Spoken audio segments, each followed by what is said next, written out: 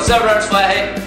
Going to take you through a little video on rolling. Got some people writing in and asking about it, so we figured what's the best way to do it. Let's walk you through it. And for us, we essentially do your quads and your IT bands here. That's what we're doing this morning, all right? So stay with me.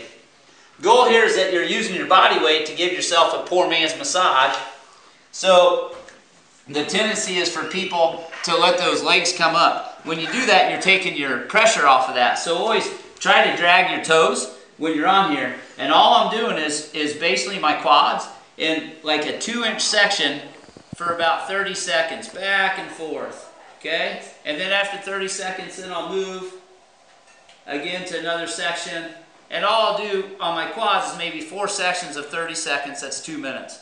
Then what I'm going to do is spend another 30 seconds to a minute, just really rolling that through. And you'll feel some bumps on there. If you get to a point where you feel like you're running over a speed bump, stop on that for a second and breathe a little bit. Try to relax and let that kind of dissolve in there and see if you can work those knots out.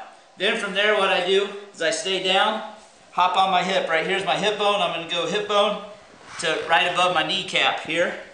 And same thing, I'm going to start here and roll about a 2-inch section back and forth. You can lean forward a little bit and get a little farther up on the front of the leg, or lean back and get a little farther back. And just see if you got any knots in there. What you're doing over that 30 seconds is just really working on that little section. Then you're going to move forward. Again on this, don't let that leg slide up on your bottom leg. This leg, some people keep it on to keep a little more weight on there, whatever you want to do. But big goal is don't come up again on the front as well. Just get down into it and let that body really keep the body weight on there. After you've done those 2-inch sections, then you just spend, a minute or so rolling and seeing if you got knots anywhere. And then you would turn over and you could do your other leg again. I use this as my push foot. Some people keep it up here, but make sure you're down on your elbow, not up. Make sure the leg's not up. And then just do the other side as well. So something really good to do when you're watching TV at night.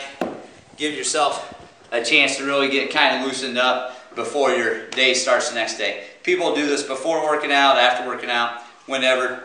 Biggest thing is, if it really hurts and it kind of digs on you, don't be doing it 4 times a day. Maybe do it once a day for a couple days or a day. Take a break the next day if it makes you really sore. That's proper foam rolling. Thanks for joining the Runners Flat.